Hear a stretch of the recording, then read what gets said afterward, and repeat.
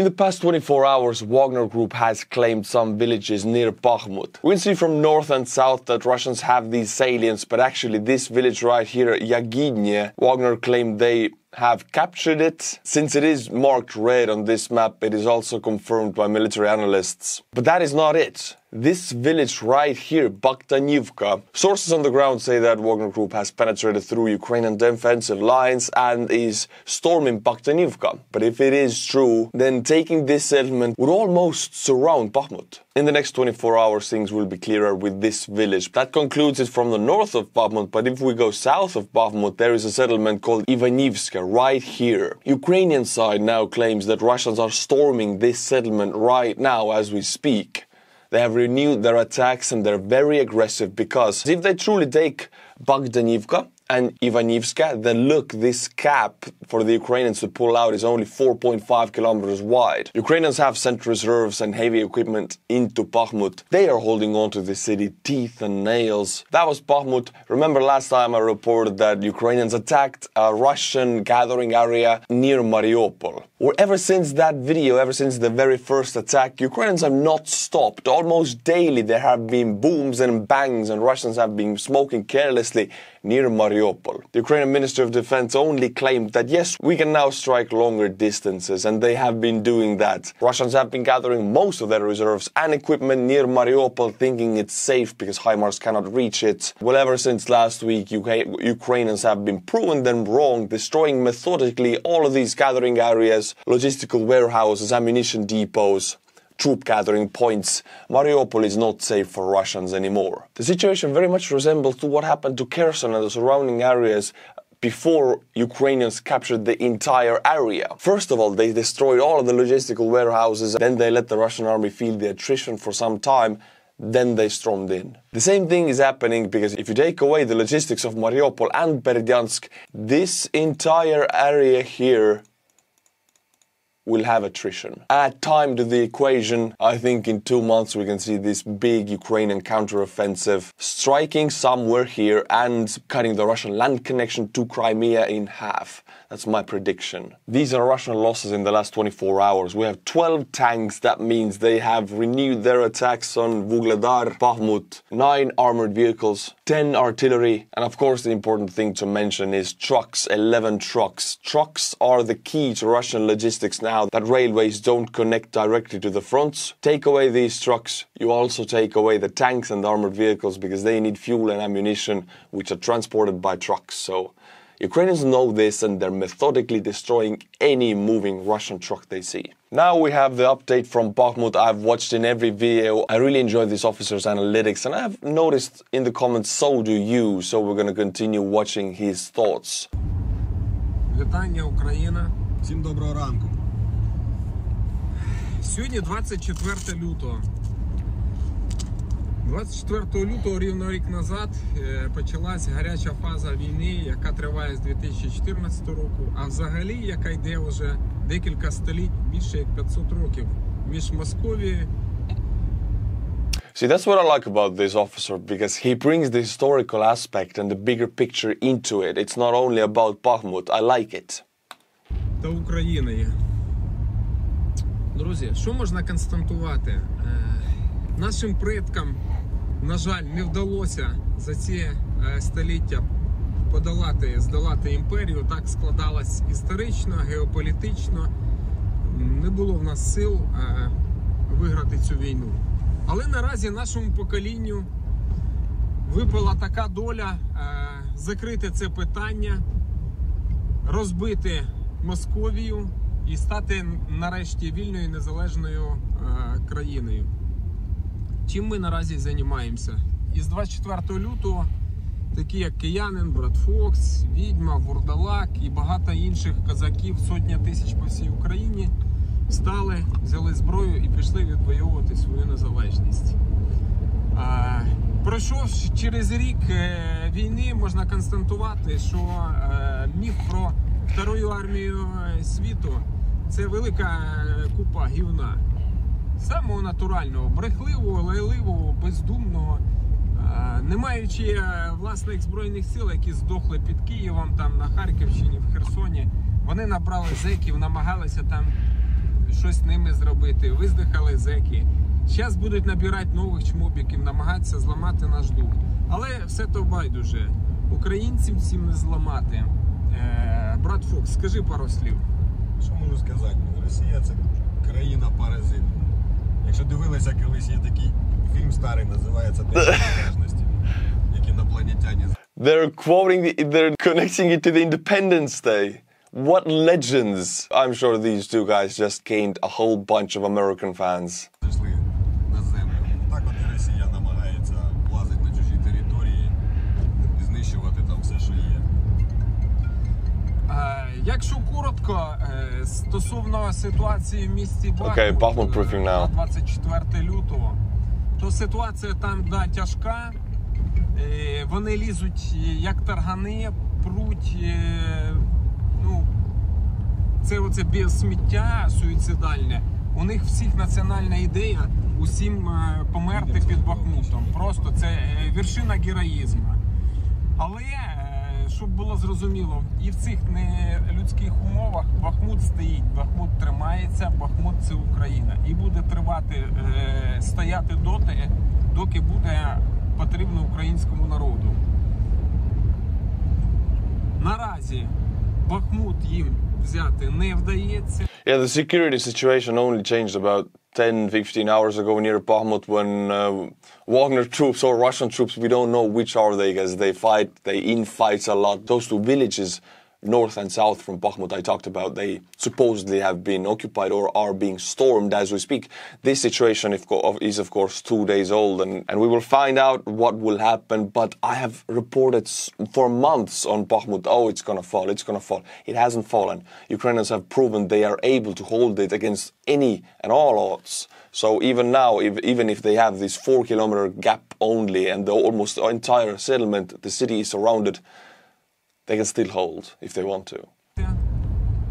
То, що вони там спробу оточення роблять уже якийсь час, Centimeter at a time, да, yeah. там лізуть, дохнуть, щось відрізають там по метру, по сантиметру. Але Бахмут перебуває під українським прапором. По секторах детально не буду говорити, що там як відбувається. На місці є побратим Мадяр, побратим Мотолайф. Буде можливість, вони вийдуть і розкажуть по ситуації більш, скажімо, так розширено. Наразі все, що вам треба знати, це, що Бахмут під українським прапором, там знаходяться наші підрозділи. Там ми несемо втрати, ми за них ніколи не говоримо. The thing is also, Russia knows that Ukraine is preparing for a big counterattack. Everybody knows this, and how to disrupt, like, Russia is not really able to do much about it, but what they can do is, yes, suicidally storm Bakhmut. It is possibly one of the weakest points in the Ukrainian defensive line. And if Russia threatens it enough, Ukraine is forced to send reinforcements into Bakhmut. All reserves sent to Bakhmut is less reserves allocated to the one big counteroffensive that comes later. This is how Russia disrupts Ukrainian preparation for this counteroffensive. They force Ukraine to move around their reserves by attacking one area very strongly, for example. Unfortunately, this storming of Bakhmut has effects on the future counteroffensive, and it takes away from the capabilities of it. Ukraine has to move their reserves into Bakhmut. They already have. Але то така ціна свободи. І іншого нам, це не наш вибір, це тварюки, які прийшли на нашу землю, зробили так, що ми без вибору мусимо воювати з ними. Але після ночі завжди приходить день, ми отримуємо західну допомогу і нарешті буде в нас багато озброєння. І потім цих тварюк знищимо до голови на теренах нашої неньки України. Тому все, що на сьогодні потрібно знати, Бахмут – це Україна, вірте Збройним силам, не хвилюйтеся, тримайте стрій, слава нації, смерть ворогам. First, Leopard tanks have arrived in Ukraine, and I have a very interesting unboxing video for you. Let's watch it. This is a Leopard driving on Ukrainian soil, trying to, find its way to Moscow. We have waited for this sight for months. It's here, my friends. Let's appreciate this. It's beautiful. So, sorry if I'm making any mistakes, but this is Klitschko, right? I mean, boxing champion of the world. Also the mayor of Kiev, they're Klitschko brothers, I mess them up all the time, which one is which, but this is the mayor of Kiev driving a Leopard in Ukraine, trying to find his way towards Moscow. How cool is that? February 24th, a year later. I never thought a year ago that I'm gonna drive this cat. A year of war in Ukraine, a year of suffering, and a year of getting our willpower stronger than ever. As strong as this tank. Thank you, Germany. Thank you, the free world, for all what you do for us, Ukrainians. Glory to Ukraine. Glory to the heroes. Slava Ukraini. We talk about Zelensky all the time, but actually Klitschko, the boxing champion of the world, the mayor of Kiev, he also stayed in Kiev when the attack happened. He is a hero in my eyes also, and hero for the Ukrainian people. What a legend. Also, yes, thank you, Germany. We gotta give some slack to the Germans. They pulled through in the end. Leopards are in Ukraine. And now by bigger and bigger numbers every week or month. That is thanks to the Germans. What a moment. We see Ukrainian armed forces getting Leopards and getting more Western capabilities, becoming more and more powerful and preparing themselves for this big counterattack that I am predicting in 2 months. What about the Russian military situation in Ukraine? I will bring you a man who I would have never thought I'm showing on this channel, the war criminal Igor Kirkin. He is waiting for his Hague trials right now patiently. But I gotta say this. He is pro-Russia in any way possible. But he criticizes the Russian Minister of Defense and Putin for handling this war poorly in his eyes. And he's right. Russian Minister of Defense is handling this war horribly. This man should be tried in Hague, but I think he sees the Russian Minister of Defense clearly than the ministers themselves do. Let's see what he has to say about the situation. Ленд-лиза масштабного, в том числе ленд-лиза боеприпасов, ленд-лиза снарядов, порохов артиллерийских, которых у нас катастрофически не хватает. В основном по этой причине у нас выпуск боеприпасов недостаточен. Мы не то что воевать сколь угодно долго не сможем. Мы просто можем оказаться голы и босы во всех отношениях перед противником уже в середине. He's a terrorist, he's a war criminal. But these are the words that I would use if I would describe the Russian situation. So I find myself in a weird position where I agree with him, and it's weird. And you know, thank God that the Russian Ministry of Defense is so corrupt. They don't trust this guy, they don't want to connect themselves with this guy, and they don't listen to him. Unfortunately, he would give the proper advice to the Ministry of Defense, which we don't want. Let them continue making the mistakes. Like Napoleon said, don't interrupt your enemy when they're making the mistakes. Well, I don't have any Russians watching me, so let's carry on analyzing the Russian mistakes. Или даже к концу этого года, зависит от интенсивности боевых действий. Уже сейчас батальоны мобилизованных и другие части в значительной степени не могут быть снабжены боевой техникой согласно штатным расписаниям. И по факту переформируются в обычные легкопехотные стрелковые с минимумом боевой техники или вообще без нее. Поэтому мы не можем сформировать те 4 артиллерийские дивизии, которые собирался сформировать господин Шойгу. У нас нету для этого пушек. Более того, через какое-то время мы не сможем заменять даже вышедшие из строя. Chinese lend-lease, what he was mentioning at the beginning. The only way Russia can continue this war long-term or have any kind of victories on the battlefields in the future is if China starts a very powerful lend-lease project. Weapons, ammunition, equipment, everything. If they don't do that, Russia is doomed. We know it, I know it, he knows it. The only one who doesn't know it is Putin and the Ministry of Defense of Russia. And they make the decisions. But the truth is, they're screwed. Lacking everything from equipment to weapons, light arms even. The only options for Russia to maintain any kind of victories on the battlefield is to declare a new mobilization and to have a lend-lease right now with China. Артиллерийские системы, подчеркиваю, в достаточном количестве заменять. Не говоря уже о том, что наши изумительные генералы во главе с кретином Герасимовым просто жгут. You can see how Kirkin sees Gerasimov. It's the same way Prigozhin sees Gerasimov and Kadyrov. Spiral of infighting the Russian leaders are going into. жгут и бросают технику в таких количествах, что никакая промышленность не выдержит. 450 бронеединиц, которые бросили под Изюмом, ну, извините, это потери бронетехники, сравнимые с потерями немцев в Курской битве. И то они, наверное, меньше потеряли. Какой восторг.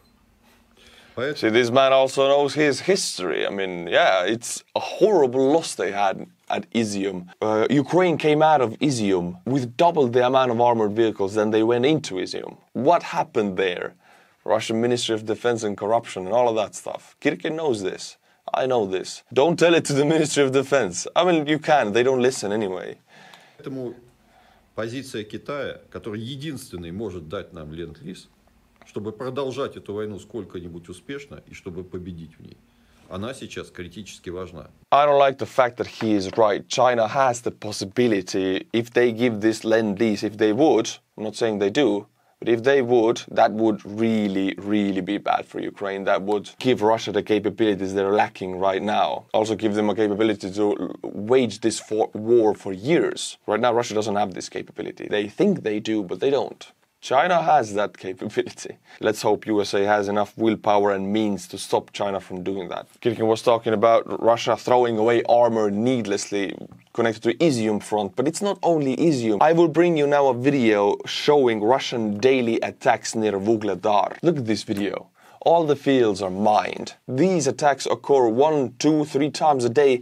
We see 3 armored vehicles, tanks or ACPs, driving full throttle on the road because the fields are mined. And immediately, if they reach to the point where the last attack ended, because there's a ton of destroyed vehicles there, the first one hits a mine. What does the second one do? Immediately turn around and speed back. And the third one does the same. If you add Benny Hill music to it, you get a comedy. This is what they do. I'm not going to show it, but the second one also got destroyed. That happens 3 times a day there. If that is not throwing away your armored vehicles, I don't know what is. It is not a strategic, well-thought-through plan of attack. It is a toddler playing chess.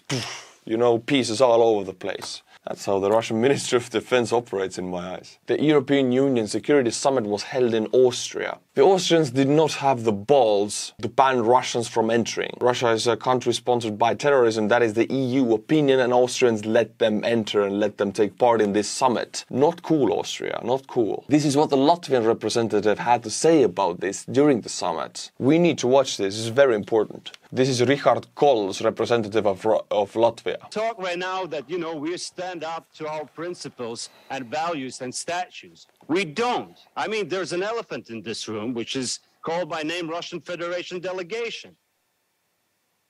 I mean, if they're a witness, if I were a witness and somebody asked me, who's the war criminal?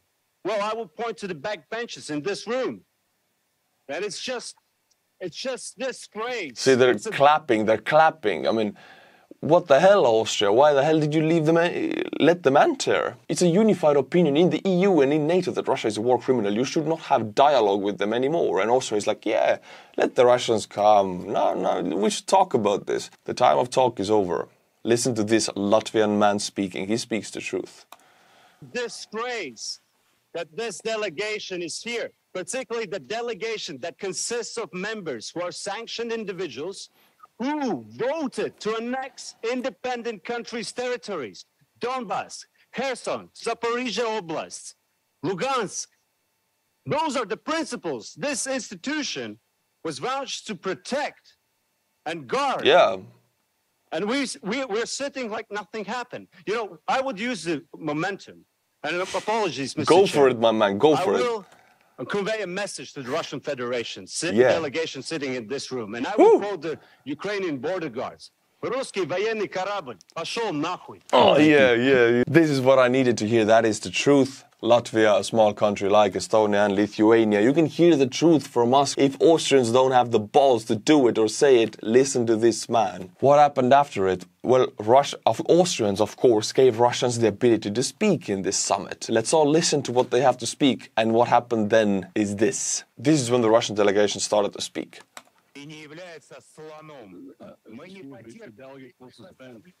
Everybody standing up. Everybody standing up. Please state your point of order. And the courtman is like, please sit down, we're listening to the Russian delegation. No, screw you, man, walk out. Don't listen to that crap. Look, everybody's walking out. These are not just people, these are people representing the opinions of countries, entire countries, the world's most powerful countries. And they're walking out when Russia speaks. The summit is not over, I mean, Russia's speaking. Nobody cares. The fun story was I was actually in the Estonian Ministry of Foreign Affairs, Foreign Ministry actually, when this meeting was going on, and there were people sitting in front of the computers taking part of this meeting, you know, virtually. And they said that, yes, we have coordinated this walkout. You know, they were so excited about this. So it was weird to like be a part of the behind the scenes of this action. It was coordinated with this walkout was coordinated beforehand.